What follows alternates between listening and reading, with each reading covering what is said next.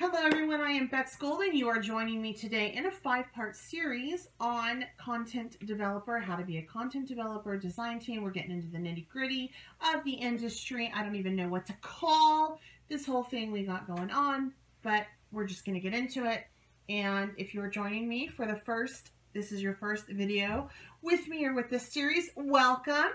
And make sure that you go through my playlist. I have a playlist for this, and you catch them all, or at least the topics you are interested in.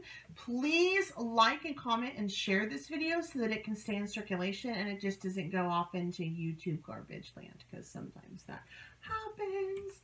So today, yeah, we're gonna get into it today. I'm gonna spill the tea for y'all today. This is one that I have gone back and forth and tried to figure out if I should or should not cover. This is a topic that a lot of people are scared to talk about in the industry because they're afraid they're going to get blackballed. I've just come to terms with the fact that we are all talking about it. Might as well just put it out there, and maybe it'll just stop if we put it out there. And really, if a company blackballs me for this, they're probably the company I don't want to work with anyway. So here I go. Let me just stick my foot in my mouth and, you know, get myself in a whole bunch of trouble. This is red flags in design teams or companies that you're working with.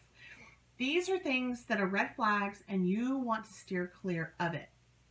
First thing is, if you get onto a design team and you are signing a contract, and yes, you'll have to sign disclosure, non-disclosure acts and things like that. That's okay. They have to protect their product and their line. But if they require your credit card, run. Never, ever blindly give any company your credit card to work with them. What they can do with that is, if they feel like you did not do a good job on a post, they can charge your credit card for the products. Or if you had a family emergency happen, they can actually go ahead and be like, oh, she missed her post. We sent her $300 worth of products. We're going to go ahead and charge it. Never, ever, ever give out your credit card.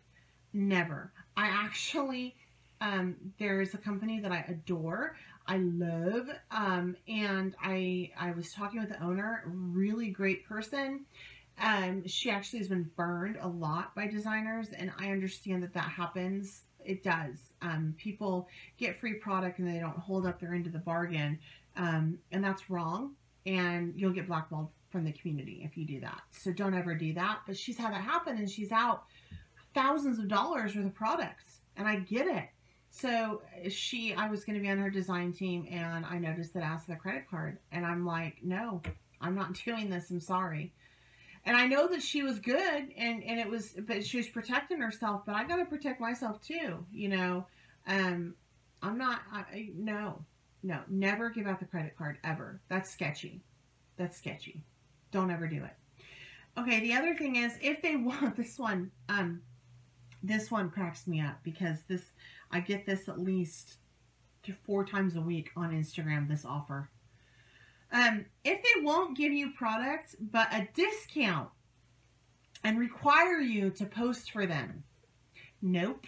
All that is for them, they are out nothing, people. If they give you, usually it's a 25% to 40% discount. They may not make money off of it, but they sure as hell are not risking anything on you, and you're risking everything on them. What if you don't like the product? You are under obligation to post something on your account about it, talking about how wonderful it is. Never, ever go for that. And usually that's just a way for them to make a sale. It happens so much more so with people who sell watches and jewelry and clothing will contact you, and they'll want you to do a cross promotion, meaning they want you to cross over from the creative industry land into the beauty and fashion world, which is awesome, but they offer you nothing. They don't even offer to share your post. They just say, hey, take 40% off of my website, and you need to have posts done within 2 weeks of getting it. Don't do that. It's not worth it. It's really not. Now, with that being said, let's say that you have a company, because this did happen recently with me, well, about a year ago. You have a, excuse me, frog in my throat. You do, that kind of sounded like Yoda. Maybe not. Maybe only in my head. You do have a company that you like and you want to try their product, but it's a little bit steep. It's like kind of out of your budget and you're just like, I don't know. You can contact the company and say, man, I really love your stuff. Let me know, you know, if you're ever looking for design team or something. And sometimes they'll get back and they'll go, you know what? I'm not in a position to be able to send free product yet, but if I give you a 40% off coupon code, and if you just will give me an honest review on it when you get it on, you know, if you give an honest review on your YouTube or blog, then that's fine. I'll give you 40% off. That's okay. That's something you're interested in. You know, take that deal. They're not telling you that you have to say good things about them. They're actually kind of putting themselves out there in the sense that they're saying, give an honest review, right? So that's a good thing. So if you have opportunities like that and you really want something, but you can't necessarily justify buying it, and they offer you 40% off for an honest review, do it. There's no harm in that. But if they contact you through Instagram, through direct messaging, and they're like, oh my gosh, we really want you to be a content developer for us. Here's 40% off. Once you place the order, you have 2 weeks to post something by. No. No, no, no. That is dirty. And that is wrong, and it really irritates me. You know what's funny is I actually had someone send that to me, and I told them, I'm like, no, I'm not going to pay you to work. And they're like, well, you just don't have the following. I'm like, you contacted me, you fool. I didn't say fool, but I'm like, you contacted me. I didn't contact you. I wouldn't even want to work with you if it wasn't for the fact that you contacted me.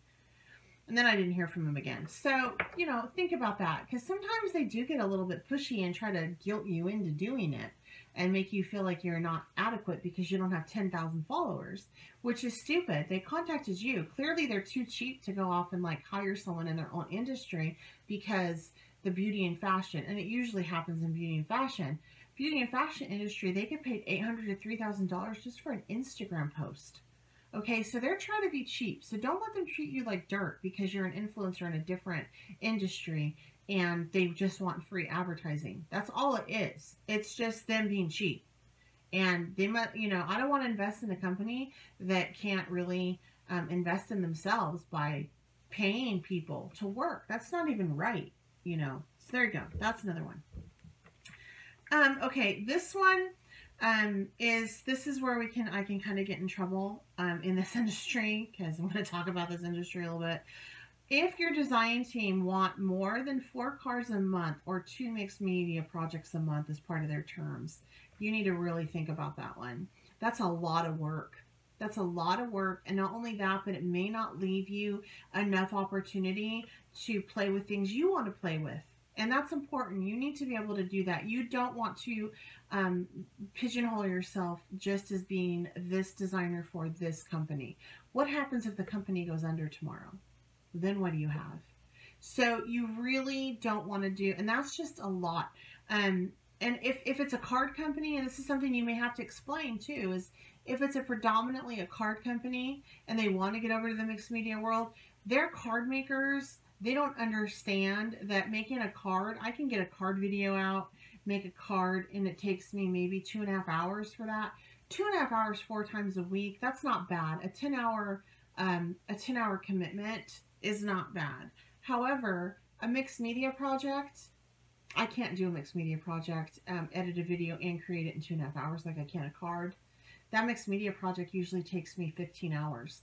So I don't like to do more than 1 a month mixed media. And then, you know, I'll do 2 sometimes. I do 2, but there has to be some fluctuation with that. And I recently had to drop a design team that I really liked because it's just like, oh my God, 4 mixed media projects a month. I can't, that stifles my creativity, and I just don't have that much time. I have 10 hours to devote to a team that's not paying me, but providing free product, but I don't have 60. Okay. So really think about that. Think about the commitment. The average, I say that if it's more than 2 a month, I'd be real leery about that unless you're absolutely positively don't use anything else. Then I don't know if I would do that, because you're going to want to play with other things. You're going to want to put things that on your channel that is just exclusively something you enjoy, and it may be provided through another company. Company you're designing for may not have that product. You may be part of a stamp and ink company and you really want to get into some texture and some stencils, and that stamp and ink company doesn't provide it. You need to have time to be able to do that. Okay, so think about the requirements on that. If they make you sign a contract in which they take credit for your work or your ideas, that's not cool. That is stealing, and that's gross. So if you have to sign a contract in which if like you create this project, and I've never really known this to happen before, where you create this, or the companies I work for, I should say, you create a project, they only want it on their company channel. They want you to submit the directions to them.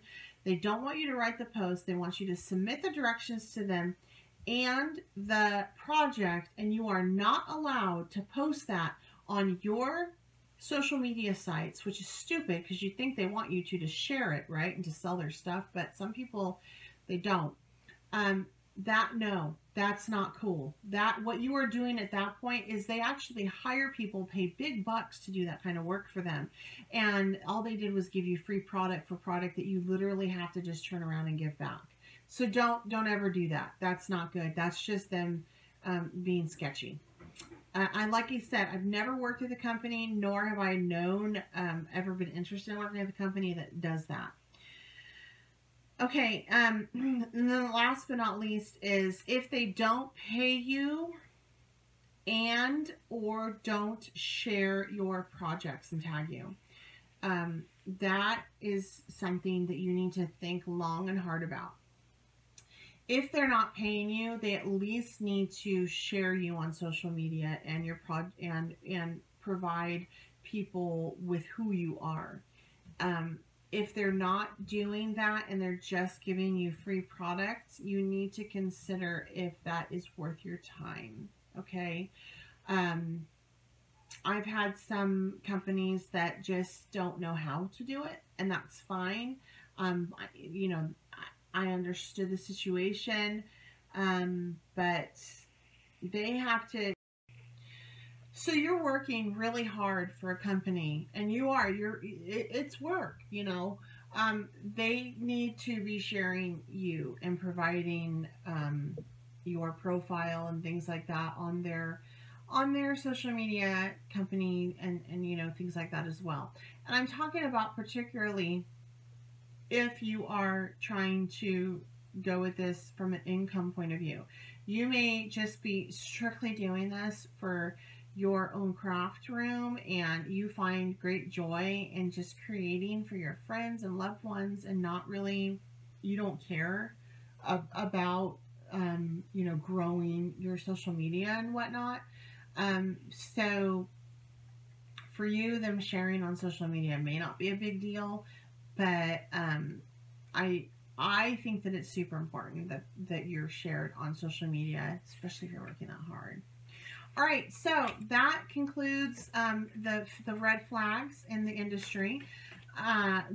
We have one more to go, and then that's it. And then, yeah, so if you haven't subscribed, please make sure you do so. I always say that. I have to. It's like this, I'm like a robot at the end of the video. If you haven't subscribed, please make sure you do so. Give this video a thumbs up. Make sure you share. If you have any comments, please leave them down below, and I'll make sure to get back to you. Thank you so much for joining me today. I'm Beth Golden. How was that? Oh my gosh, that was so fun. I'm such a loser. All right, you guys. Please join me for the 5th one. And again, this isn't a playlist, so you can stop and go at your leisure or just keep it rolling. All right, I'll be back in a few. You may be back in a couple of days. I don't know.